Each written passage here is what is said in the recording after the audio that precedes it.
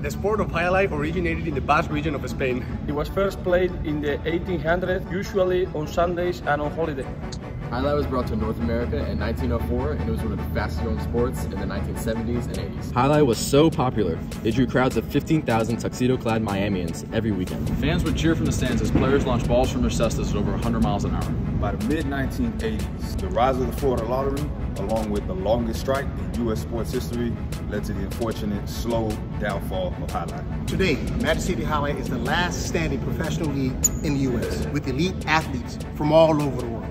Now, with a new innovative style of play called H2H, sports betting via Bet Rivers, and with the help of social media, Jai-Alai is making a comeback. Thanks to fans like you, Jai-Alai is gaining national media attention and gaining hundreds of followers every day. If you want to help the mission to help hype up Jai-Alai, please like and share this video. Let's get ready to play!